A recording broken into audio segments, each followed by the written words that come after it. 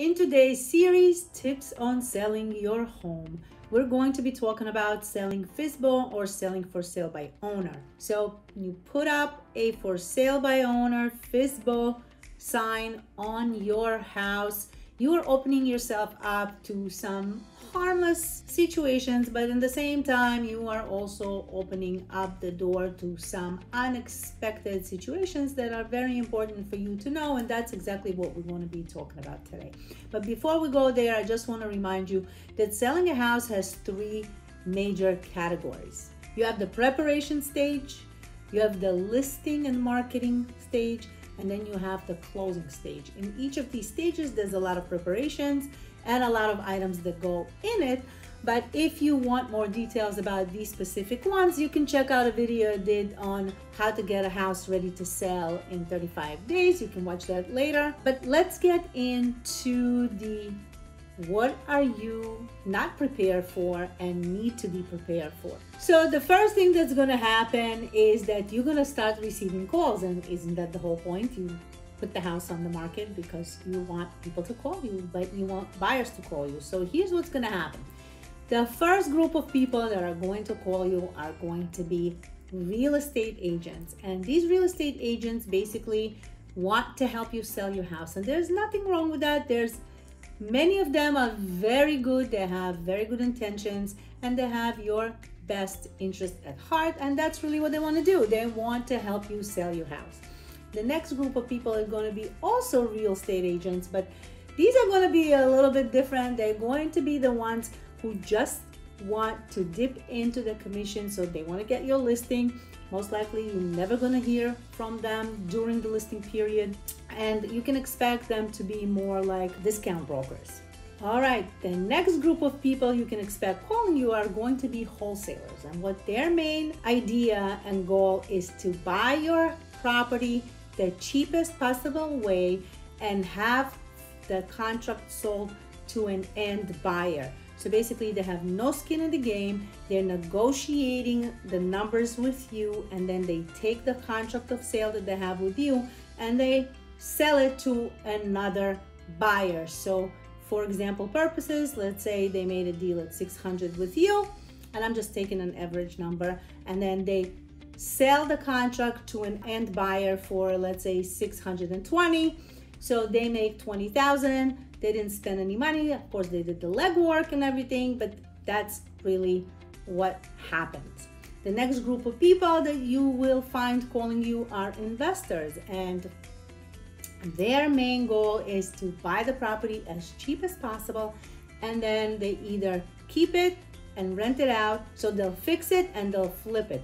Most of the times that happens if your property is in need of repair, so they would want to flip it. If it's in a move-in condition, I'm not saying it has to be like completely mint and fully just renovated, but if it's in livable condition and they can just put a tenant in there, that's really what they want to do. Then you're going to start getting the more direct calls, but they're going to be coming from realtors as well, except these would be representing buyers. So they will introduce themselves as a buyer's agent. They will say, I have a buyer who's interested in your property. Can I come and show the property? But here's the thing, they will not show your house to their buyer unless you sign an agreement of a compensation fee. And you really, even if you're selling for sale by owner, you really should consider offering real estate fees and commissions to a buyer's agent. These buyers are relying on the realtors to find them properties. You really want to consider and disqualify this kind of situation. Now, sometimes you will get fake buyer agents calls who are saying, well, I have a buyer for your house. Can I come and preview the property? So I just ask them a little bit more detailed questions, like more direct about what kind of a buyers do you have, kind of a property they're looking for.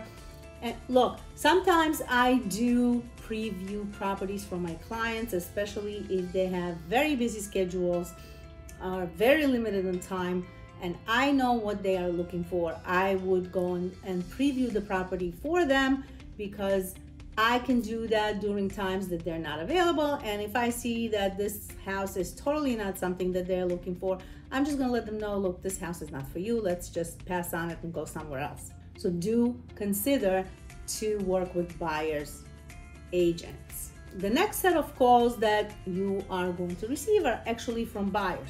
And this is why you decided to sell FSBO in the first place. The only problem with this is that you don't really know what these buyers are all about.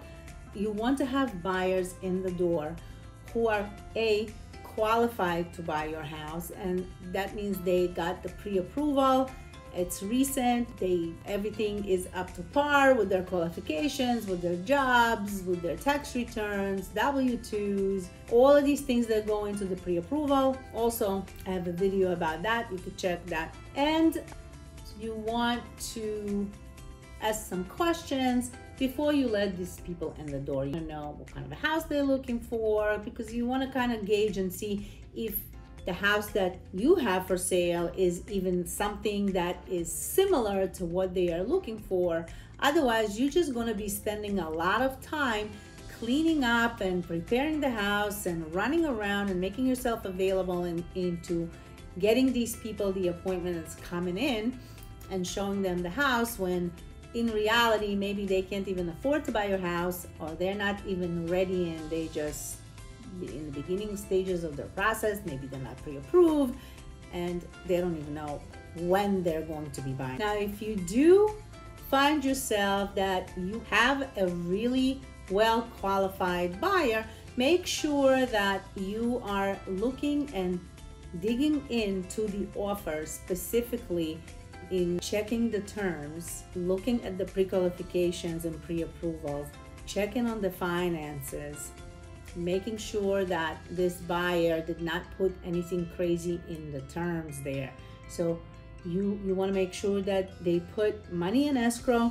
You want to make sure that the due diligence period is set to a specific timeline.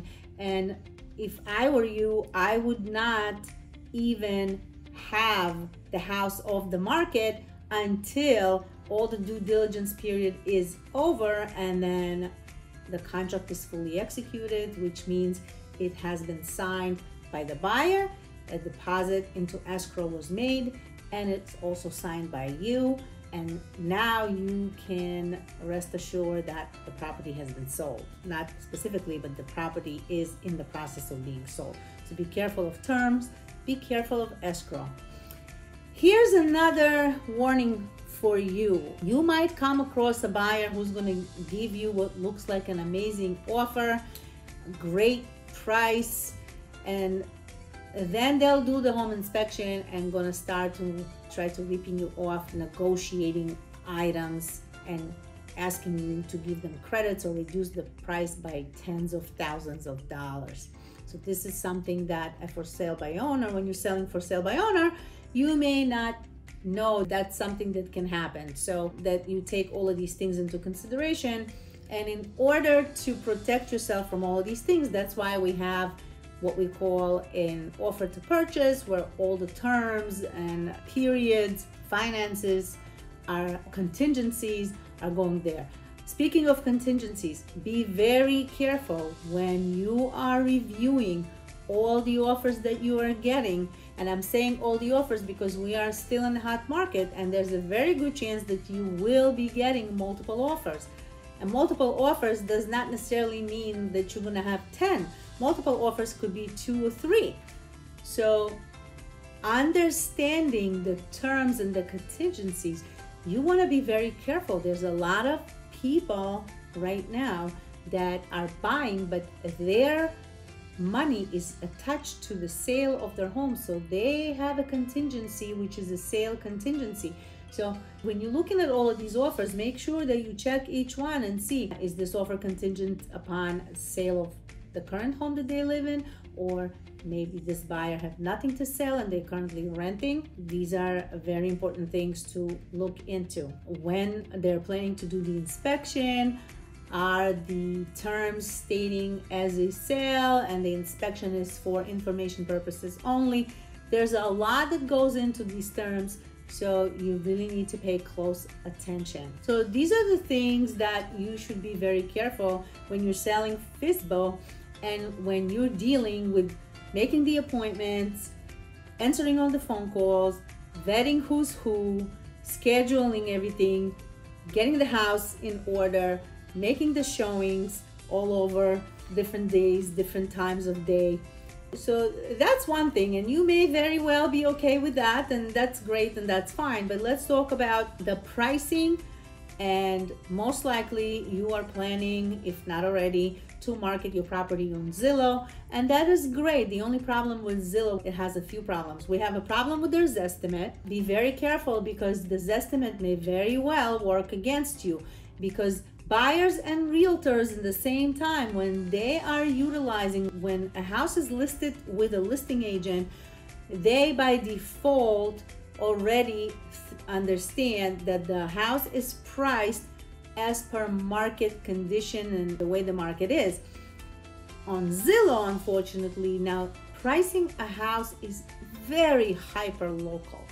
You can have the same house situated on one side of the highway in the same borough, and then another house just like that on the other side of the borough, and the price between the two, even though they're in the same zip code, may be very different. So with Zillow, they do not have the capability of being hyper local. So with Zillow, what they do is they take a combined zip code and create an average and just hit it with a Zestimate. A lot of times the Zestimate can be higher than what the actual value is, but that's not going to hurt you. What's going to hurt you is if the Zestimate is lower than what the market value of the house is. And if a buyer relies to find your property on Zillow, for instance, and let's say you're asking $750,000 for your house and the Zestimate shows $720, the buyer's not going to offer you $750. They're going to look at it and say, the Zestimate says this, so that's the right price for the house. So in this case scenario, and I hate to tell you this because I don't really like Zillow, but I want you to know that in order for your Zestimate to be more aligned with the real value of the house, what you have to do if you're planning to market your property on Zillow is to go in there and request an adjustment and update on your market value for your specific house. You're gonna have to claim your house there, but that's gonna come with some annoyance too, because from that point on, you're gonna start getting messages and emails and texts from Zillow. Did you sell your house yet? Do you want an agent to help you sell your house? And it's gonna be a consistent. So while you're in the process of selling your house, if you have to deal with all of these people and all of these inquiries, that might be very overwhelming to you, but it's doable if that's something that you wanna do. The other thing with Zillow that is very important for you to know is that a while ago, what Zillow did was they separated all the listings that shows up that are listed with a listing agent, with a broker, with a realtor, and everything else. So they call it other. So as a for sale by owner, you will fall under that category. Now, if a buyer who's shopping does not know or does not see, if they don't poke around and they see that there's another listing type that they can find on Zillow, which is all the for sale by owners, then they're never going to come across your house. So at this point, what's happening, let's say if you would have had 50, and that's a real number for today's number, even more sometimes, but I'm minimizing. If you have 50 showings on your house when you listed with a real estate broker versus when you listed by yourself as a for sale by owner on Zillow, and you are automatically listed under that category of other, you're losing a lot of buyers who have no idea to find you there. So what's going to happen here, instead of 50 showings, you will have maybe 10, and we all know that demand drives price. So the more offers you have, the better shot you're gonna have the terms that you want, the closing date that you want, the money that you want, and I like to call it, and you're always going to be in the driver's seat. So something to consider when you are selling for sale by owner. I suggest that you look at other videos that I have on tips on selling your house on my channel. Consider subscribing, ask a question, comment, like this video if this was helpful to you, and I will see you next time.